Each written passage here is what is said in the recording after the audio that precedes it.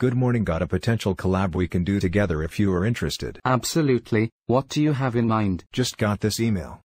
My 26-foot Pearson sailboat sank at my dock, about 12 feet of water, and need to be back on top of the water. The cause of the sinking is unknown. There are only 2 through holes on this boat, so it's my guess is a hose from one of these sprung a leak. The boat weighs 5,600 pounds according to the spec sheet. I know you do this for a living. We don't. So it could be a cool video to record together, where you are teaching us how to do this and actually do it for real. Sounds like a plan. Where is the sailboat located? This is in Lake Lanier, Georgia.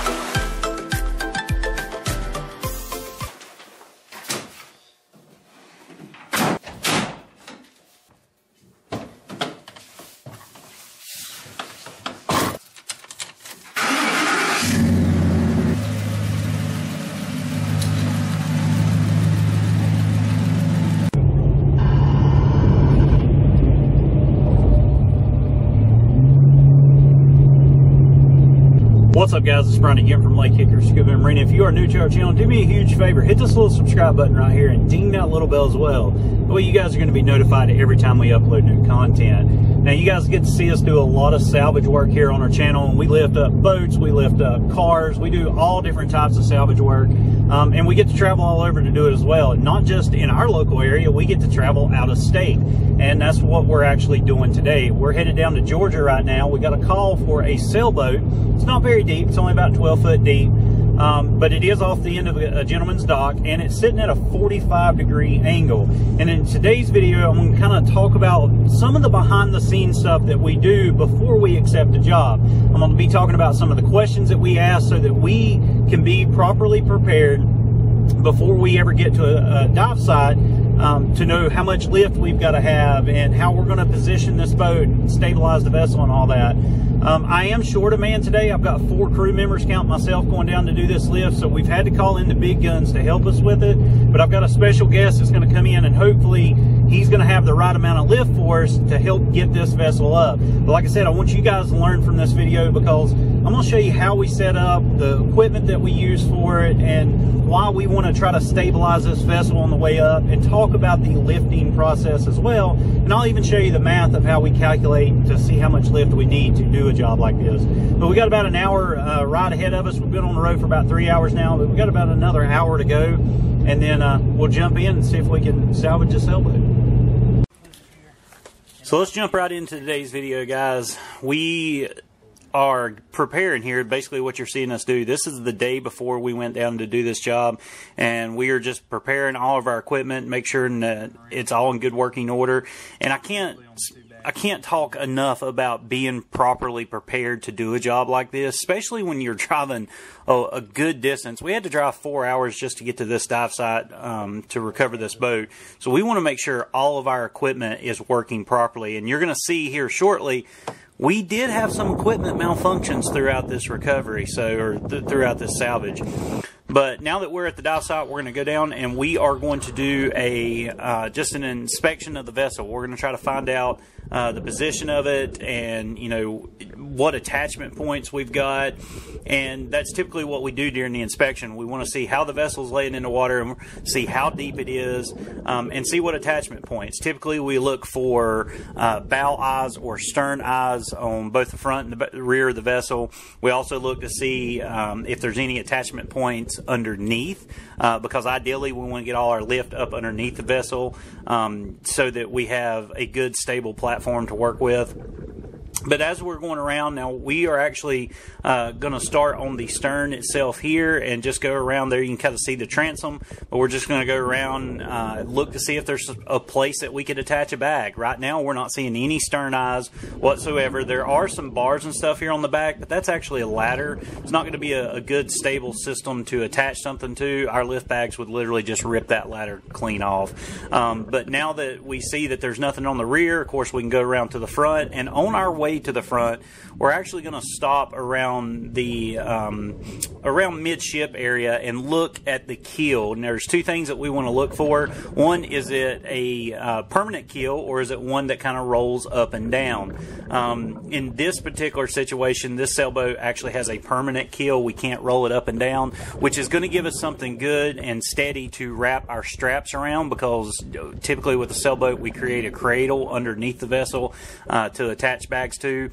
But the good thing about this keel is it's going to allow us to do that. We're not going to have to worry about that keel breaking off or anything like that, and you can see that. And with this vessel being at a 45-degree angle, you can see we've got plenty of access to get straps and stuff around it. However, since it is at a 45-degree access, we're not going to be able to get our straps completely under the, in this case, the port side of the vessel. So we're going to have to figure out a way to lift this vessel temporarily, or to get it in the upright position, just so that we can run our straps. And this is where the first dangerous part of this dive is going to come into play, because after we get this vessel kind of stabilized, we're going to have to send a man underneath this vessel to run that strap through. So as you can see, there's not much room under there whatsoever. It is completely on the bottom, and once we start doing our rigging for this vessel, you'll see it pretty much goes pitch black. But now that we know we don't have any attachment points on the rear, we don't have any attachment points on the front, the only thing that we can do is create a cradle system once we've stabilized this vessel, and then of course put our bags to the cradle system and lift it up. We can go ahead and start preparing for the lift itself. Now, to do that, we're going to come up, we're going to have a conversation with our surface crew here, and we're just kind of explain what we've got, what our suggestions are, and we're going to get our game plan out. And right now what you're seeing on film is we're trying to decide which straps are going to be the best for us. And this first part of this lift, you're going to kind of think I'm a little crazy here, but we're actually going to put a lift bag on the mast itself, and we're not trying to lift the vessel, we're trying to straighten the vessel. So I want to get it on that level plane so that basically the keel is down in the mud, but the whole of the vessel is up above the mud, and that's going to give us some room to get down in there and to cradle a system together. So the first thing that we're going to do is we're going to go down to the center of the deck here, to where the mast is sticking straight up out of the water, or where the mast is attached to the vessel, and I'm creating just a loop system out of some strapping here, and then we're going to hook basically a 1,000-pound bag. Now this is in no way, shape, or form going to lift this vessel, but what it will do is help straighten that vessel up. And then once we've got it straightened up, once the bag is attached and put air in it, then of course we can stabilize it by tying it off to the dock. And what that allows us to do is put it into a position where it can't roll forward, can't roll backwards, and it's going to be safe for one of us to swim a strap system up underneath it. Now, a lot of times when we do this, instead of actually putting a diver completely under the vessel itself, we will run it either from the bow to midship or from the stern to midship, and we'll just put two divers, one on each side, and then kind of swim that strap up along in there. And we could have done that on this system. The only issue we had is, you'll see here shortly when we go to rig our other bags, the cradle system that we had, the straps themselves were actually anchored together. So there was no way that we could anchor on both sides by swimming them up in there and lining them up, let alone the fact we were dealing with, here shortly you're going to see, zero visibility. But now that we've got that first strap on, we're going to go down, hook up this 1,000-pound bag, and this is usually a two-man job. One man has to go down with the bag, one man has to kind of stay at the top and bleed the bag off as we pull it down. So it does take at least two people to typically do this. But now that I've got the bag down, I'm going to go ahead and attach the anchor shackle. That's the part that connects the bag to the strapping. You can see I'm just putting the bolt in there. That's going to kind of lock it into place. And I have this strap wrapped around the base of the mast to the point where the strap itself is going to pull up on the mast a little bit, but not enough that it breaks it away from the fiberglass or anything like that. All it's going to do is just basically stabilize this vessel. And you'll see once we have that bag inflated, you'll kind of see that boat kind of rock back in that horizontal position, the position it should actually be in when it's in the water. And then, of course, you'll see we have a rope attached to the top of the mast that as that vessel starts to correct itself in the correct position, we're going to secure that rope over to the dock, and what that does is secure the vessel so that one of us can actually swim these straps up underneath the vessel itself. I don't know if you really caught it, but the diver, you're actually seeing it from my point of view now. That diver over to the left is actually our special guest star for today, and that's Mr. Woody from Dive Talk. I'm sure you guys, if you're subscribers of us, I'm sure you subscribe to Gus and Woody over at Dive Talk. They're actually the ones that turned us on to this job today and got us down in Georgia to do it, and they wanted to learn a little bit about salvage work, so we're actually teaching Woody. Unfortunately, Gus wasn't able to be with us that day, but we were hoping to, the next morning from this, we were hoping to sit down and kind of do a reaction for you guys. I know they're planning on doing one as well, but unfortunately, times just didn't work out for us. But Woody, it was a blessing having Woody there as an extra man in the water, especially when you see me go down here shortly and we run these straps under. It was nice having that extra diver there that, you know, could pull me out in the event something happened. But here we're just, once again, we're getting our game plan. We're making sure every diver knows exactly what his job is. Now, I do want you to pay attention to that mast right there. If that mast was standing straight up and down, which ideally is what we want, then the problem with that is when I go to swim the strap up underneath it, it could teeter-tot one way or the other and actually land on me. And I didn't actually want that. I wanted a little bit of pressure still pulling on that vessel from the surface. So yes, the vessel is up. It's up enough that it's resting on the keel and we can get completely under that vessel. But it's also got tension from the surface or from the top of the mast over to the dock. And what that allows for is there's enough tension that it's going to be raised up on the starboard side, but yet it's still up enough that it's going to be raised up on the port side. And there's really no risk of that vessel rolling while we're going down to put these straps under. Now you're going to see it from the other diver's view once again. He's going to start by shoving these straps completely up under the vessel, and then I'm going to come in from the other side, swim under, grab those straps, and pull them through and kind of anchor them together. Once we've got them anchored together, then of course we can hook our bags. And I'll try to show you what that looks like real quick. I'll draw it out for you. Basically, we are going to put two 2,000-pound bags. So that's going to be 4,000 pounds of lift initially just to get this vessel up. Once it's up, then we can and make sure that it's stabilized. Then, of course, we're going to add two more 2,000-pound bags and kind of pick it up enough that we can pump it out. But here you're seeing it, the straps are being pushed under, and of course I've swim up. You can kind of see my bubbles coming out from there. I've swim up underneath to grab those straps and pull them over to my side. And like I said, once we touch the bottom here, our visibility literally goes to zero. So we are truly working in the blind here. And sometimes we just got to take it slow. This is not a really fast thing that we do. We take our time. We make sure that we're safe. We make sure the vessel is stable. And we want to make sure that those straps, and as you're going to see here shortly, we actually make a mistake with the straps. But we want to make sure that the straps are not going to move around. Because the last thing that we want is for that vessel to come up and then completely capsize upside down or to roll over sideways or anything like that. There's so many different environmental considerations that you got to take in. One, we are on an active lake, so there are boats coming by. Just to be on the safe side, we did throw a dive flag out there. Obviously, that is by law.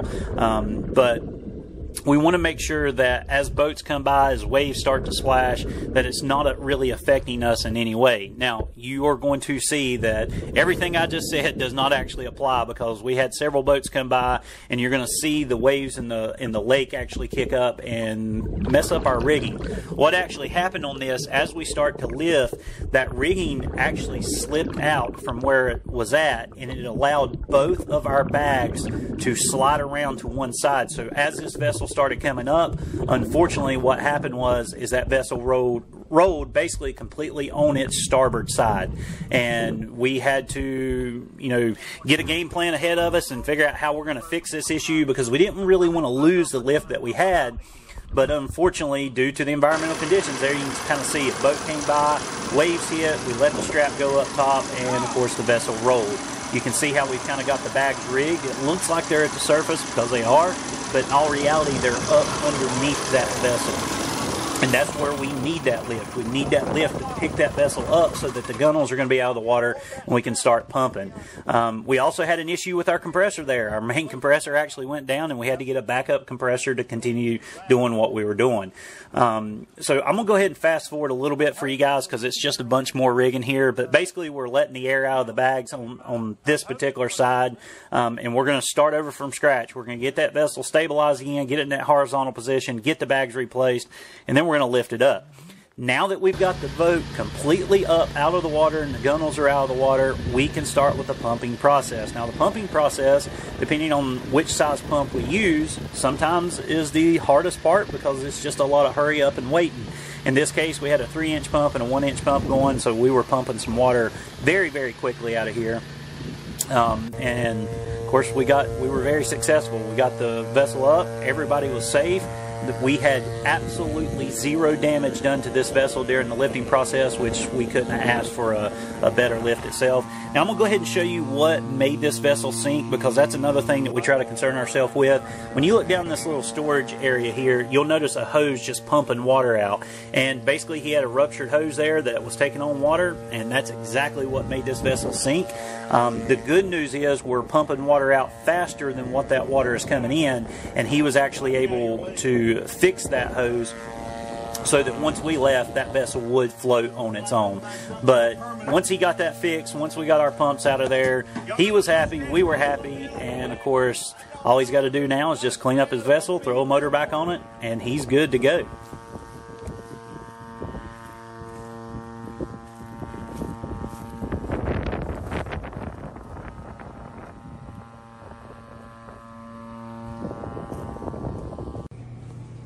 Guys, I want to go over lift theory real quick with you and show you just how easily this is done, but I want to talk about why it's not necessarily an exact science, because of when we lift something out of the water, especially when we're talking about Archimedes' principle. Typically, Archimedes' principle is only going to get that object neutrally buoyant, and it doesn't really take into effect how much the object is going to weigh at the surface itself, and at the surface meaning completely out of the water, not floating in the water. So let's look at Archimedes' principle real quick in lift theory. Basically, there's two things that we deal with: freshwater and saltwater. And you probably remember this from your open water course, but freshwater comes in at 62.4 pounds per cubic foot, and saltwater weighs about 64 pounds per cubic foot. So to do a lift, there's really only two things that you need to know. You need to know the weight of an object, and you also need to know how much cubic footage, or the estimated cubic footage, that object displaces in the water. So just for an example, let's say I've got a 200-pound object and it displaces 2 cubic feet of fresh water. I'm going to start with this bottom number first. Since I'm dealing with fresh water, I'm going to take 62.4, times it by 2, and it says the natural buoyancy, if you will, of that vessel is 124 pounds. Then all I've got to do is take the actual weight of the vessel, or the object in this case, which is 200 pounds, and subtract the 124 for it. And to make this object neutrally buoyant, I only need 76 pounds of lift, because Archimedes' principle basically says any object placed in a body of water is automatically going to be lifted up by the equal amount of weight that water displaces. And since it displaces 2 cubic foot, that 200-pound object only needs 76 pounds of lift to make it neutrally buoyant in the water. Now with a vessel, it's just it's basically the same principle, but there's a couple of things to consider. And basically here, I showed you this earlier in the video. This is the sailboat here that we were raising, and you can see the placement of those bags. Now the top of the sailboat here, that is not actually the top of the water. The top of the water is going to be at the top of these bags, because there is a certain amount of draft that vessel is going to have in the water. And we've got to make sure that we get that vessel high enough so that these gunnels are above that draft line, because if we just raise the vessel to where the water line is here at the surface, then it's still not going to be able to be pumped out and float on its own. So we've got to get that lift. Instead of putting the lift at the top of the gunnel area, whether it's the bow or the stern, we need that lift up underneath the vessel. And so basically what we done is, in the video, we took a 2,000 pound and put it as low on the hull as we could, both front and behind that keel area, and then we did the exact same thing on the other side. So that gave us that 8,000 pounds of lift to get that vessel up. Now ideally we try to put a 1,000 on both the bow and the stern just for stabilization processes.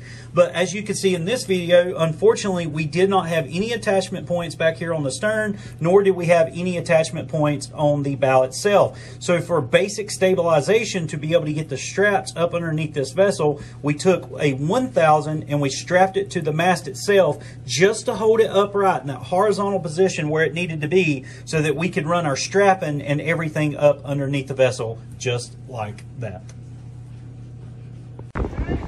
Guys, I don't know if you can hear me, don't know how good the audio is going to be on this, but I hope you understand the realities of salvage work and what we have to go through. As you can see, it was pitch black under there. I'm just going to show you some of the equipment real quick. First of all, we did get the sailboat floating, so it's up, it's pumping out. We're getting the last little bit of water out of the cabin area now, and it'll be 100% on its own. But if you look down here on the dock, if I walk you down there, you're not going to be able to hear much. We got a compressor unit. We actually got a backup compressor unit up here. We've got a water pump right there. We've got another small water pump that's actually inside somewhere back there. You can just see it. And hopefully you can hear me. Like I said, the wind's really bad. What did we use? Down there on the dock are 2 1,000 pound bags. We've got 4 2,000 pound bags that we use. So right now we've got about 10,000 pounds of lift. And in all honesty, it took all 10,000 pounds of lift to get this vessel up today. It was crazy. We had a lot of struggles. We had one compressor unit that completely went down on us. We had to use a backup compressor, but we got it up. This is the realities to salvage work, especially when you're dealing with zero viz and conditions like we were having. It's a struggle sometimes, it really is. I want to give a huge shout out to Woody and Gus over at Dive Talk. Those guys turned us on to this job. We was able to come down here to Georgia and successfully complete it. Woody, buddy, thanks for all your help. Man, we couldn't have done it without you. I'm telling you, that pink SMB, that was the last bit of lift that we needed to pop it up. But in all seriousness, guys, thank you, Woody, again for all your help. You were a huge help, especially with me climbing up underneath that sailboat, just knowing that I had you there looking after me. You could pull me out in an emergency. You're a lifesaver, brother, and I really, truly appreciate it. But guys, make sure you go check out Dive Talk's video. They're going to do kind of a reaction video to what went on today and how we do this. So definitely go check them out. I guarantee you, if you're a subscriber of ours, you're going to be a subscriber as them too. But guys, I really hope you enjoyed the video. I know it was kind of short as far as what you saw underwater, because we couldn't see underwater, neither could our cameras, and more than likely you're not going to see underwater neither. Because I hope you liked the video. Give me a big thumbs up. If you got any questions on salvage work, things like we do in our videos, drop me a comment down below. I'll try to answer it the best I can. But guys, I'm going to get geared down real quick, help these guys get loaded up.